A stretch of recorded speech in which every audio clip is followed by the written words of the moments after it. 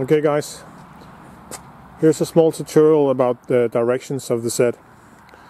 When the ZED is not docked, then directions are always the same. Moving the throttles forwards always moves the unit forwards and backwards, that is. If we want to do a docking procedure, which we want to do now, I move the ZED into position, unhook the MMI, lower the handle, and I press the docking button. The unit performs the docking procedure, docks under the bed.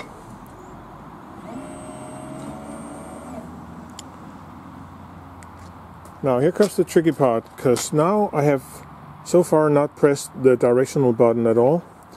Moving the throttles forwards still moves my ZED in the directions it did before. Now if we want to stand at either end of the bed, we need to tell the unit where we went.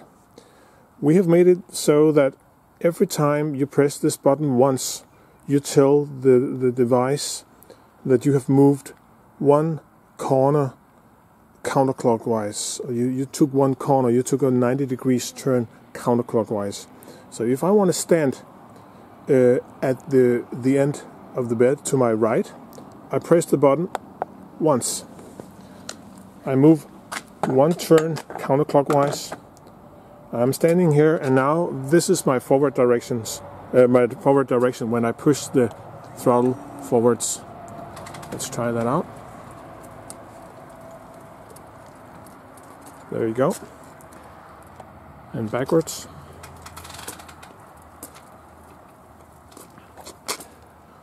Now if I need to move to the other end, I would then have to take two more turns counterclockwise. One turn, one more turn, and I would also have to press this button two more times. 1, 2, and now this direction is my forward direction. I press my throttles, and forward is this direction. Backwards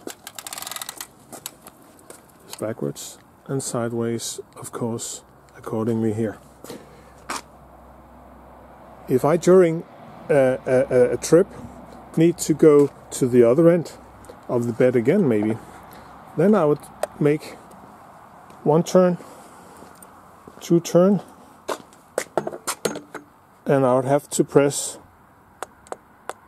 two times again, because I moved twice counterclockwise, and then this again becomes forwards. That means, to sum it up, that when you start from the side where you docked, if you go to your right, if you want to stand at the end of the bed to your right, you press the directional button once. If you want to end up at the end of the bed to your left, you press the button 3 times. Every time you take a turn of 90 degrees around the bed, you press the button once, and we count it counterclockwise. Okay guys, I hope that helps. Maybe I should say that when you undock again, the unit always turns back to the direction where it was before. Means I have to help it a little bit, which means now, and this is backwards. No matter where you were before, you always end up in the old directions relative to the ZED. Thank you. Hope it helps. Bye.